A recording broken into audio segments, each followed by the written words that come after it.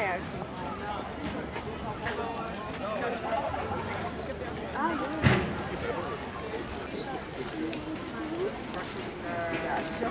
Dan kan mensen in de score zijn. Ja. Dat is wel een goed programma. Ja.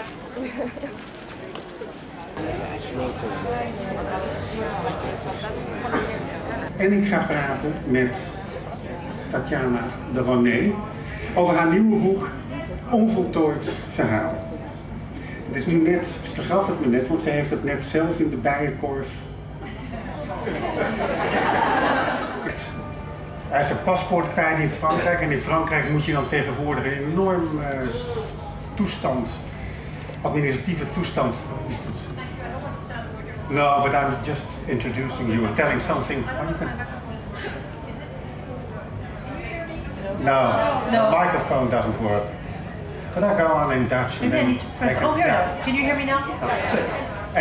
Die man die moet dus een nieuw paspoort krijgen. Hij blijkt van Russische afkomst. En hij ontdekt dingen over zijn vader, over familiegeheimen. En hij gaat daar een boek over schrijven. Zoals zij dat natuurlijk heeft gedaan met haar naam was Sarah. Hij wordt wereldberoemd en hij kan met die roem eigenlijk geen kant op.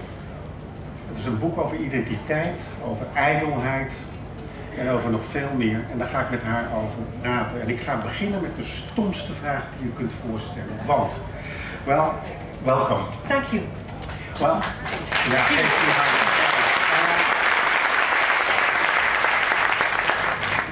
Your main character discovers that he's Russian. He needs a passport, and he writes about his father who disappeared. Well, he becomes very famous. There's one problem. All the journalists that interview him ask the same silly question, and most of the times it's the opening question of an interview. I'm sorry about that. And what's the question? How did you get the idea to write this book?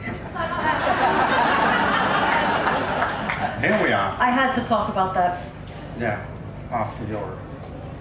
People, actually, it's a question that every author gets asked, whatever that author writes. I'm sure that's what you asked the young man just before me, although I don't speak No, Dutch. I didn't. You didn't? No. You didn't ask him why you wrote the book? He wrote the book? No. Okay. My questions are even sillier. Are they really? I prefer to Try ask, then. Ask me well, a silly I prefer to ask him. But first of all, why is it a silly question? No, it's not a silly question at all. The hero of this book, Nicolas, is a young man that success has changed in the sense that he wrote a book that was sold. I think he even beat 50 Shades of Grey, which I think is also published in your country. So this book has made him into a literary star, and he gives interviews after interviews after interviews, and as he does nothing but these interviews and he's not writing anything else, he begins to get bored with that question. Yeah. How did you get the idea to write this book? Which is a very legitimate and normal question that journalists ask. So frankly, I'm not bored with it. Never? No, never. What was the most boring question you ever were asked? The most boring thing is when the journalists have not read the book. And that happens a lot. And the worst thing is that they pretend that they've read the book. Yeah. Like, for example, about her name was Sarah. I think maybe some of you have read it here. Could you raise your hands? Well, wow. Okay. We're talking about a bestseller. So, one journalist in France who was doing a live TV with me in the morning on one of those morning shows, you know, and he said, "Oh yes, I've read your book." And I immediately understood that he had not read it, because he started to summarize the book in a way that I immediately knew that this was not my book and that he was inventing the end. And we were on live television, and I said to him, "You haven't read the book, have you?" And he became absolutely white underneath his makeup. And he said, "Well, I read half of it." And I said, "How could you interview somebody if you haven't read the book?" So live on television, yes. You did that. And what was his reaction afterwards? He was so embarrassed. He said, "I should have told you." I said, "Yes, you should have." Why didn't you? He said, because I don't know, it didn't seem professional. And I said, no, it wasn't. So a lot of these journalists do not read. I know you read mine because you told me. There it is. All right. But you'd be surprised at the amount of journalists who don't read the book and who pretend that they've read it. That's the worst. If they said, oh, I'm sorry, I haven't had time to read your book, let's do the interview anyway, you'd think, okay, we'll try. But when they pretend, that's the worst thing. How did you get the idea for this book? When I went to have my passport renewed, so I'm French, born in France, but of two parents who are not born in France. My father's born in Mauritius and my mother's born in Rome. And there's a new law in France which makes you have to prove your French nationality if your parents are born abroad. And this had never happened to me in my life, so I had to get all this paperwork out to prove that my parents were indeed born, allowed to be French.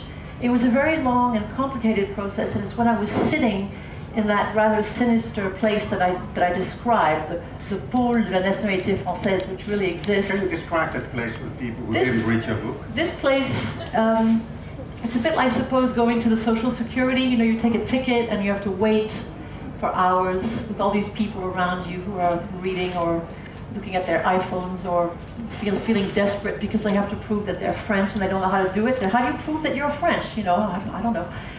And I spent about 5 hours in all in that very gloomy place to have to prove that I was French. And we don't have enough time for me today to explain how I did end up proving, but I am French, and it's true. I have my passport, and I can show it to you. Monsieur Hollande will certify that I'm a French citizen. But that's how the idea was born. I thought the beginning of the book will come from this young man who will have to prove that he's French because his two parents are not born in France.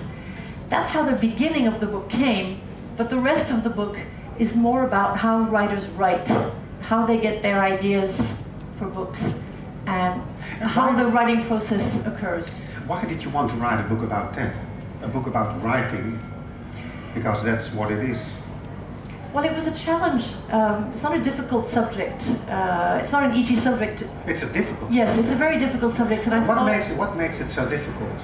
Because writing is something that you can't really describe. I mean, you can see somebody writing a book, okay? You can watch somebody writing a book, but I wanted to describe the actual process that goes on in the mind, how the idea comes to a writer, and how this idea is transformed and becomes a book.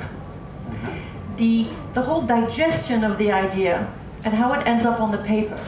And that's what I wanted to try and describe. So this young man, he gets the idea for his book the same way that I did, because his passport had to be renewed and he realized that his father was not exactly who he thought he was. But that's just the beginning of the book. The whole book is really about where do we get ideas? And at the end of the book, I think that I hope my readers will understand that writers are a little bit like vampires. I mean, you're all there looking at me today, but I'm also looking at you. What if such an episode is really frightening? What if you enter a real dark place? I have already written very dark books, one of which has not been published here in Holland because my publisher who's here finds it very frightening. What kind of book are we talking about? It's called La Mémoire des Murs, which means technically the memory of walls, how places harbor what's happened there. And this book is a very small book, but the writing process for it was very dark, and I had to be able to express this darkness within me, which was technically difficult because I also knew that the book was dangerous in the sense that it wasn't going to be a commercial, happy, easy book.